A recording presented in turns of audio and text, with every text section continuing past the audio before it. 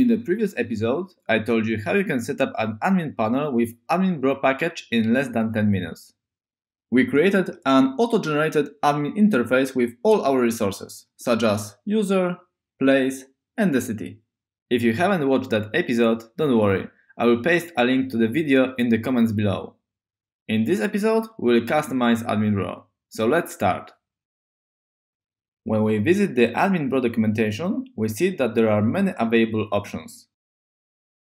We can modify paths to login rules, resources, dashboard and branding. As you remember, in the admin router file, we initialize an admin bro instance with the default options. We passed root URL and our Mongoose database. In the first step, let's use branding property to change logo and company name. Of course, we will use JSCasts. Visit the page again. We see that we have to log in again because Express by default keeps session in memory. And since we use no daemon to launch the app, the session is cleared every time we make a change. To simplify things, let's turn the authentication off for the time of development. So remove authentication parameter and change the router. Go back to admin panel and bypass the login page.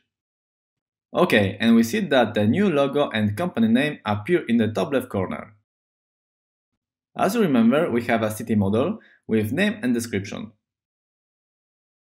Users and places are the elements which will be filled by our users, but cities are different because they will be filled by admins, so let's group them under a different section.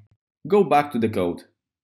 There are two ways of adding resources to admin bro, either by passing an entire database, as we did, or we can add each resource separately. The second option allows us to pass additional parameters.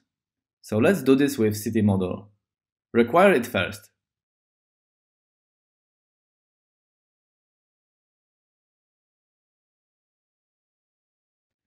And now pass to resources array.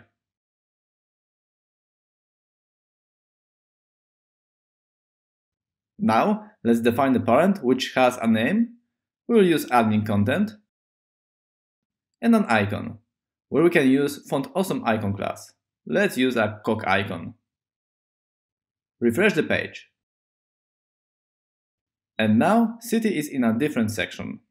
Okay, let's add a new city. We see that there is a description field which should contain HTML content.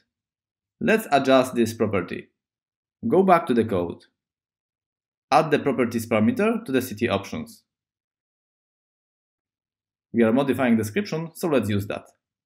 Now change the type to rich text. Let me add missing commas. Go back to the browser and refresh the page. Now we see that we can write HTML content easily. Okay, let's see how the place resource looks. It has location with latitude and longitude. When we visit the item details page, it will be good to see them on a map. So let's implement that. Let's open the last site I visited. It is a Google Maps platform with information on how to add a map to your website. When you scroll down, there is a simple snippet of code which has to be pasted, along with an import script. Go back to the settings. Now, pass the place to resources, because we would like to modify its properties as well.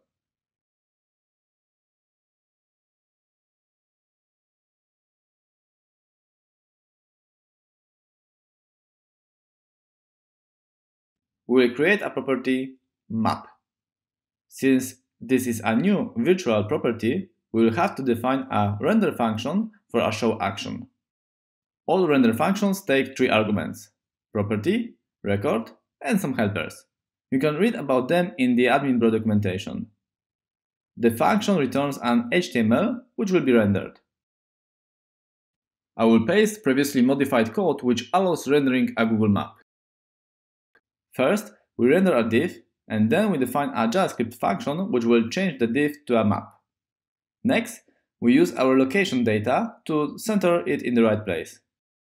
And the last thing we have to do is to include Google Maps API into the head section of the admin panel. We can use head property which takes two arrays, one for custom styles and one for custom scripts. We don't need styles, so let's leave it empty and add Google Maps to the scripts section. OK, go back to the browser and refresh the page. And we see a Google map. It is not well styled, so let's fix that. AdminBro uses Bulma CSS framework, so let's use its classes. First, we define a wrapper div with a class cardContent. Next goes a label div. We'll use the property parameter to print a name.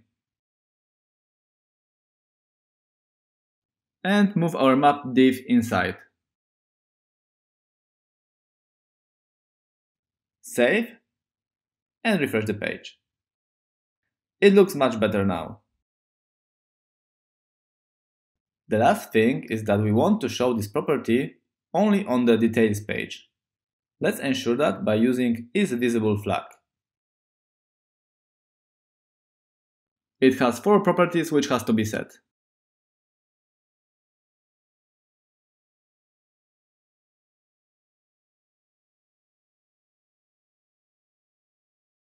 Refresh the page. And now our map is only visible on the details page. Okay, this is everything for now. I've shown you how to customize AdminBro resources. I hope you liked this episode. If you did, subscribe to the channel. There will be more episodes coming up next week.